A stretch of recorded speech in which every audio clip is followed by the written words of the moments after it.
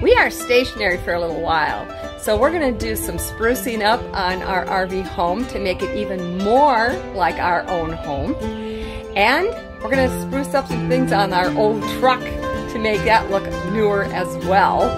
Let's go down that road.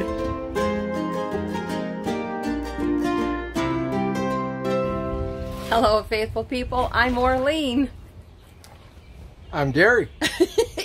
He's getting all the stuff out to do the projects that we're going to do. We have been wanting, well, I have been wanting to add shutters to our RV for a couple of years now. And I'm so looking forward to it. We finally got the paint today. Let me show you what we've got. First of all, if you're new to our channel, you didn't maybe see some of the things we've already done. We removed a whole bunch of big swooshy, splashy decals that were on the side there.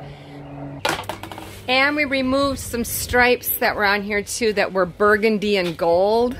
And then there were big swooshes here. And there was a logo and some other things over here. You can still see part of the logo. It still is just the shadow of it. Have tried different things to get rid of that, but haven't gotten it completely off yet. And you really have to look at it closely to see it, and it usually doesn't even show. Eventually, these will come off as well, but they really are a bugger to take off of aluminum siding.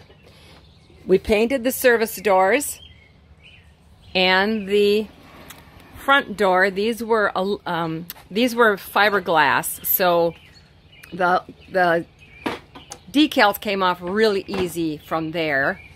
We also took off from the front. Took everything off the front side. So that's completely bare now and nice and clean. And right now the back is up so we can have the window open in the kitchen. But that top part there, right there, was had a logo on it, and it was getting really faded, and so we took all that off and painted that, and that has been holding up very well. Eventually I want to get our logo up there. So right now we are at our son's driveway, and we are going to be here for a while. We're actually pet sitting while they're gone. So we're thinking, well, it's just the two of us and the cat and the dog and the fish. And we have time to work on this, and we want to get it done. The weather's going to be good. So it's time to do it, right? Gary's prepping the area here for our shutters using Dawn dishwashing liquid. And then we'll go over that with some rubbing alcohol when it's dry. Well, after it's rinsed. After it's rinsed, then we'll go over it with some rubbing alcohol. Yeah, that's good. Get the windows while you're at it. They're dirty. We're not going to paint the windows. We're not going to paint the windows. Just shutters. So we washed this all off, and it's kind of dull now because we got a lot of the finish up, we got a lot of the wax and stuff off of there. After the shutters are painted on, we will go over it with wax like we will on the whole RV. First, we have to use some rubbing alcohol. So up here, you can see on the there's my finger on the outside there, that gray looking stuff. That's residue from some painter's tape that we had at one time, and for whatever reason it left a residue, which is very unusual. But we need to get that off just to clean that up, and then we can start laying out the pattern here. For those of you who don't know, we had to take out this window and do some water damage repair. The first year after we got back, we discovered there was old water damage that was never fixed. So this window had to come out, and there was caulking put on it that Gary says really doesn't need it. So he's cutting all that off now. so we can go right up to the window frame. And here's the first one taped off. It's kind of weird because we've got the rounded bottom. So the bottom of the shutter is going to need to be level with this part here. And there will just be a little bit of a triangle where it's going to be white. Right in this section here will be all white. I don't know if that's going to look weird, but I don't think it would look right to fill it in with paint either. We'll see how it looks when it's done, and then we can always paint it in if we need to. This is the brand that we're using. It is the same brand that we used for the door and the service bays, and it's really held up well, so we're going to go with it again. It's a semi-gloss, stain blocking, paint primer in one. Oh, that's our grand puppy. Hi, Belle. Hello, Belle. Say hi.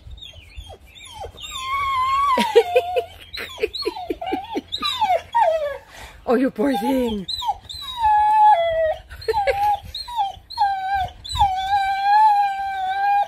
And for all you guys with all your equipment and all your tools and everything, you'd flip out if you knew that all I used was this old ruler and a pencil. You work with what you got. But I got it all measured out here. And now I'll just put the tape on this side too. Doesn't turn out. It's going to turn out. Why did you even ask a question? Huh. Now are you videotaping or taking a picture? I'm video. Oh, okay, well. So this is how you build shutters on an RV.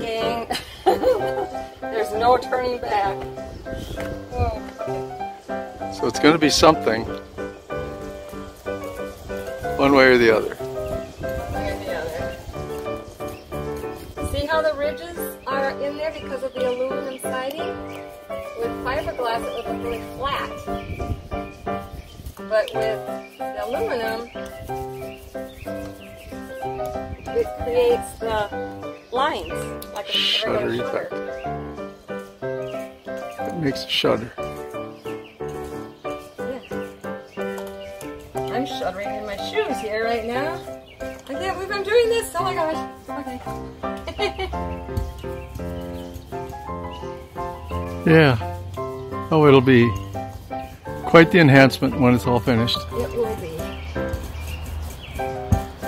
And for those of you who are thinking we should be putting a flower box underneath here with flowers, the thought crossed our mind. Well, at least crossed my mind, but I'm having a hard time figuring out how to do that. So probably will not happen. Well, not today anyhow. Give me another few months. We'll check back with you in a few minutes, see what's going on. Okay, there's one side. The true thing will be when we peel the tape off, and it's got to have another coat, so we have to wait for that to dry.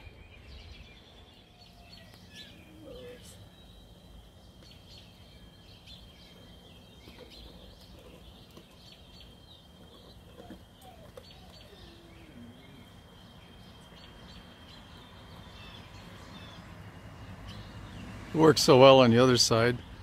Decided to let her try and do this side too. Oh, great! You're showing my great. This is how it all starts. I've always eyeballed. It's precision eyeballing. Yep, that's the way I've always hung my pictures, and they've never been crooked. So okay. Advantage of having an RV where you're bouncing down the road, nobody can tell if it's straight or not. I'm sure it'll be perfect, spot on. Parked.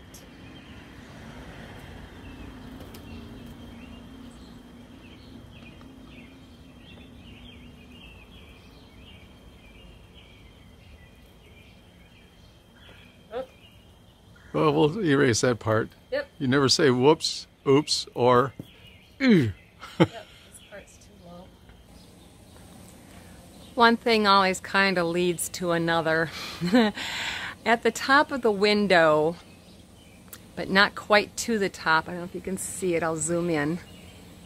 See that blue and burgundy line? That's a decal. And we removed a lot of the decals, but we didn't go up that high yet.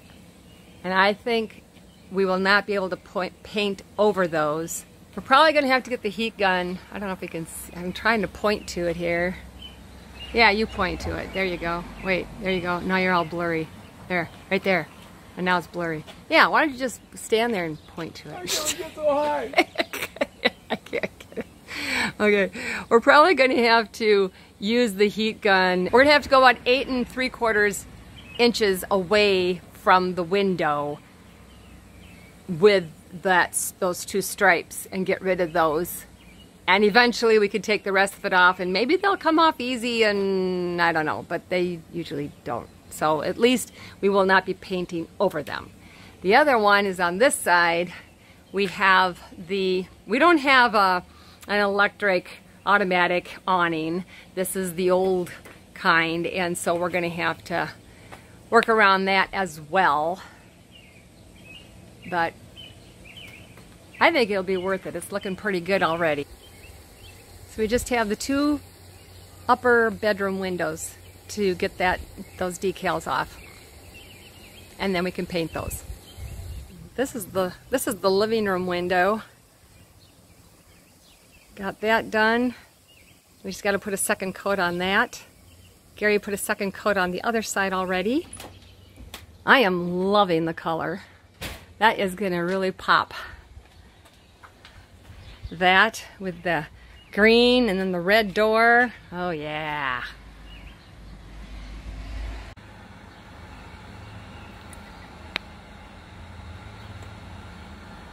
That is awesome how quick that's coming off. I can't believe it.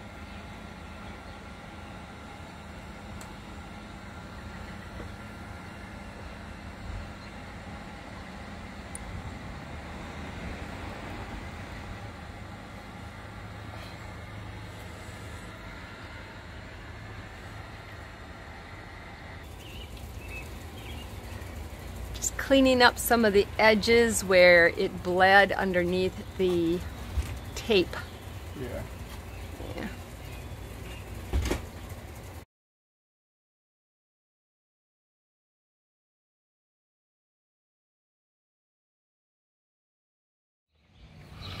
Another improvement is that this is how cloudy these were. And now they look like brand new lights. I could not believe the difference. I couldn't believe we had any light coming through them before. And this is the product that Gary used for that. Headlight restoration wipes. They come in packets. This is the first wipe, so it removes oxidation, cleans them up, makes them look nice, and then there's the one that puts another finish on it.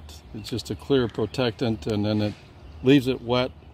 You let it dry for a few hours, and it looks really nice. It does. Yes. We're very happy with how it turned out. And now we're thinking, well, gee, you know, we probably should. This has been really getting a lot of sun, so we're going to look for a product, another ArmorAll product that will take care of the black, what is this, plastic? Not bad, really, for a 22-year-old truck. 23-year-old truck. It's a 1998. Not a speck of rust anywhere. So we'll use that ArmorAll on these pieces here too to get those nice. We'll do the dash again because we haven't done that for a while. Yeah. And we got brand new Michelin tires at Costco. Look at the tread on those babies. Woo!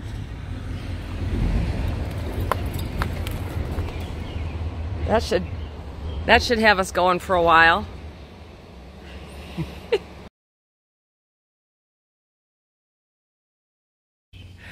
So he decided to do our son's van.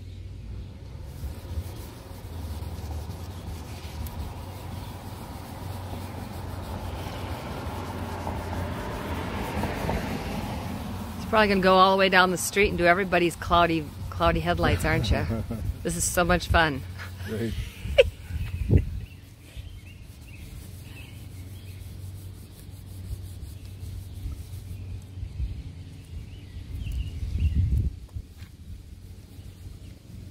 Have to be careful not to touch the paint.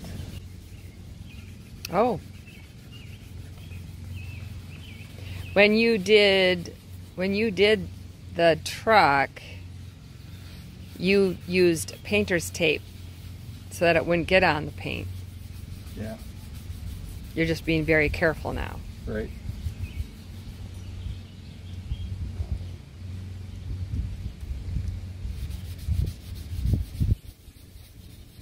Lots of oxidation here.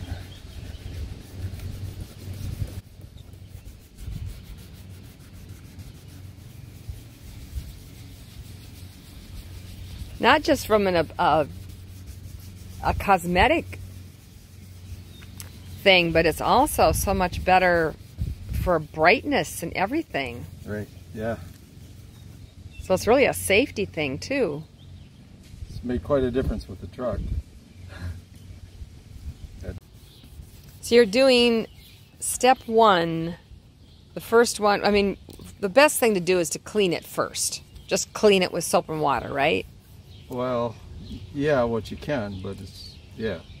And then this is step one that you're going over this a couple of times, but this is very oxidized. So this is a little more challenging. See, this is pretty good here, but there's this oxidized section right there. It's not as clear. Yep. I don't know if they can see that or not.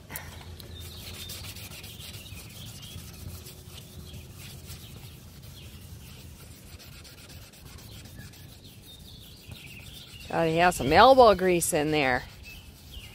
I do. I know. Maybe left to do that. So maybe you can see this little spot right here. That's a really tough one. Gary really rubbed and rubbed and rubbed on that.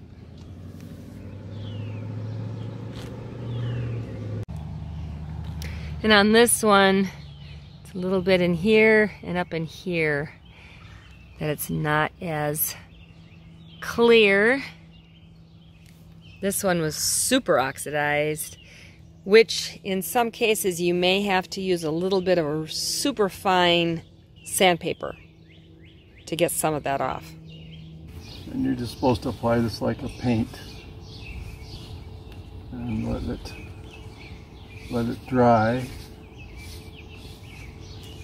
This is step 2.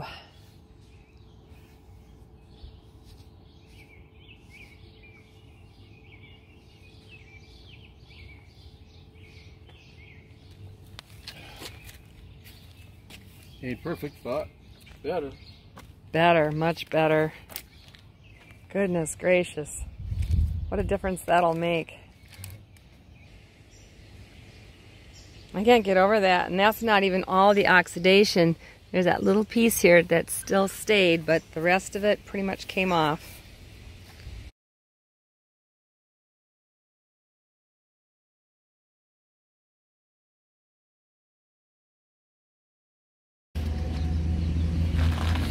Okay, Gary did the ArmorAll on the black stuff now. Here, on this, I did the mirror, but not this one. Okay. I did the door handle. This is really bad. You'll see that on the other side. Just did the strip back to here. Okay. And then the front end. Now I'll go look at the front. The black part here. That looks a lot better. And now here's the contrast of the other side. This is what the door handle on this side looks like. Really, really super faded. And this, all down here, is really faded. Getting some little, I don't know what those are. Was it like that on the other side with the little white spots? Yeah. Wow. And it completely changed it. Okay, so let's see the progress here. Here's how bad that is. Again, before before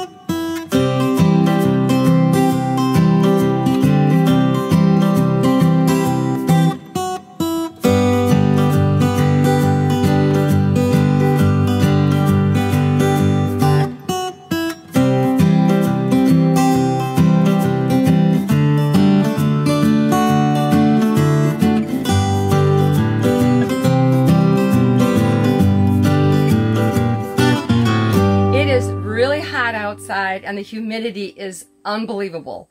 We have all the fans shut off so we could finish this video, and we're going to do this fast because it's too hot. Anyway, really I'm glad that we did what we did. Loving the look. I know Gary's really excited. Yeah, it's beautiful. And it's really fun when you're going down the road and people are passing your RV and they give you a big thumbs up, and they smile or they point. It's just, and then people in campgrounds or wherever, or parking lots, will ask us, how did you get an RV with shutters? And I love that red door. And so that's been fun. It's been all positive criticism so far. Yes. People appreciate it. Yeah. If you don't like it, too bad. And you know, we've also been in some campgrounds where they have rules about being a certain age RV. That doesn't happen very often, but we've had people that have said there's no problem with yours. You took such good care of it. It looks really cute, and they think it's really retro looking and whatever. So anyway, we're really glad we did it. The truck looks great too. So a little elbow grease goes a long way. In a future video, we're going to be showing you all the things we've done on the outside and inside in the last 4 years. It's been a progress, or it's been a process, but it's all come together, and really like the way it looks. It's our home. Thanks for watching. I'm glad you came along. And if you like this video, please give it a big thumbs up. Hit that subscribe button down below if you haven't yet. And next to it, a bell's going to pop up. Ring the bell, and you'll be notified every time new videos come up.